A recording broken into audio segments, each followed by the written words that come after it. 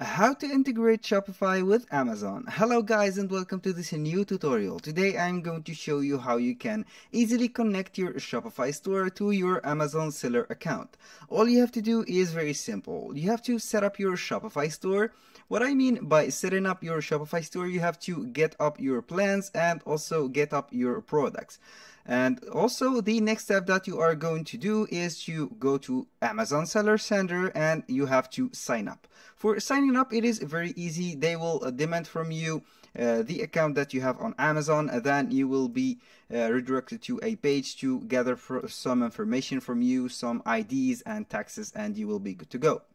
The next thing that you are going to do is to set up the products on Shopify. What I mean by products is, for example, when I go to my products, I click on any of my products. Let's go here with this sweater. This is an example of the sweater. I have here a simple title with a single word and a very simple description and also some basic photos. These are not acceptable for Amazon to be a seller.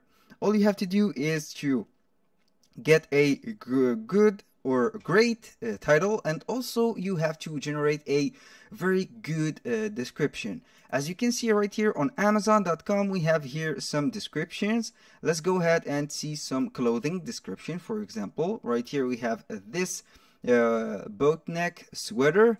As you can see, this is the about or the description of the item. As you can see right now, it is a full description. We have the size, we have the collection, the feature, the occasion, and everything. So you have to keep in mind that you have to put a professional description and you will be good to go. Now, when you have finished setting up the photos and everything, you can go ahead and select the product that you want to source to Amazon. Then all you have to do is to click on export. Then you have to put them as a CSV file to keep them in your PC so that you can upload them to your Amazon.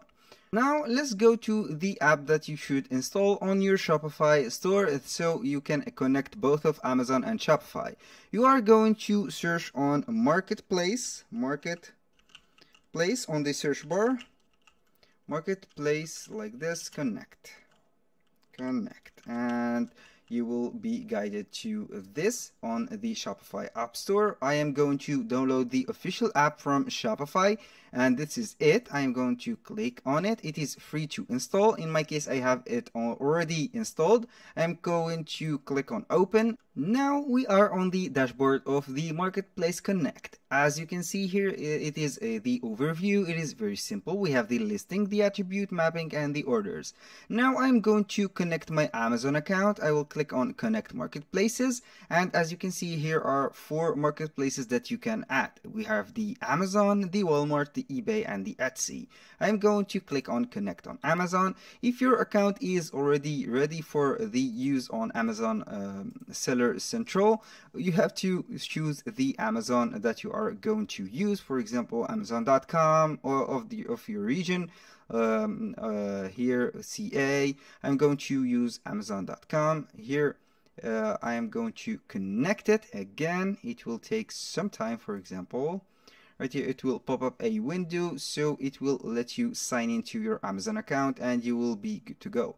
After you have connected these stores, you will be guided to the Amazon Seller Central, which has this dashboard. We have here the Amazon Seller Central. We have the catalog, the inventory, the pricing, and everything. So whenever you want to add a product to the inventory, you can go ahead and add it right here from the Marketplace Connect. You go to listing, and then when you go to listing, you can manage them and add the products. You can also export these products or edit them in bulk. But the second thing is to add them manually. You can go ahead to the inventory and click on add a product, and you can add it manually. Now, As you can see here, there is some product added on the inventory of Amazon Seller Center. We have here the products, and also we have the orders, as you can see.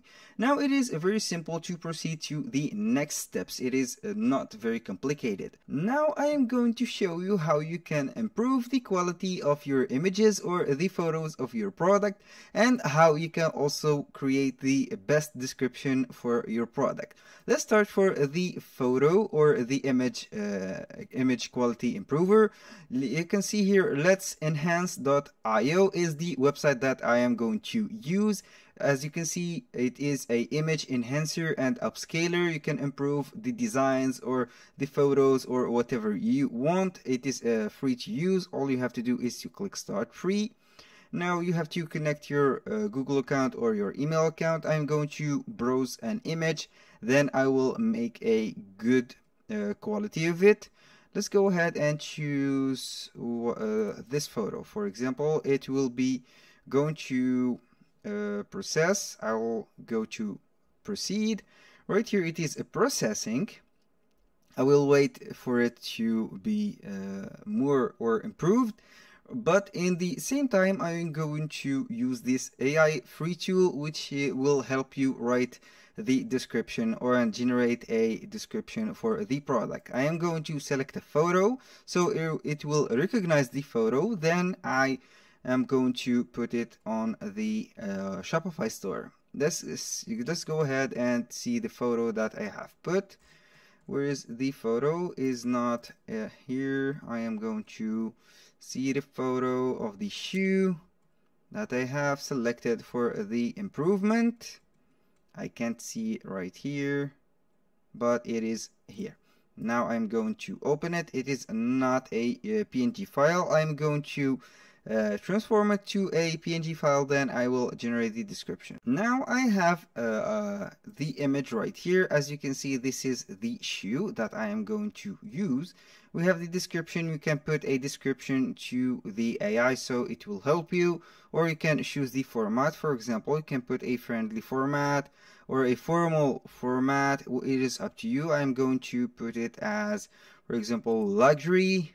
I will generate the description. It is verifying right here the identity of a human now, and I will wait for it to be right here, introducing the epitome of elegance and sophistication. Here we have the description. Let's go back to the image, and as you can see, it is right here. We have a watermark.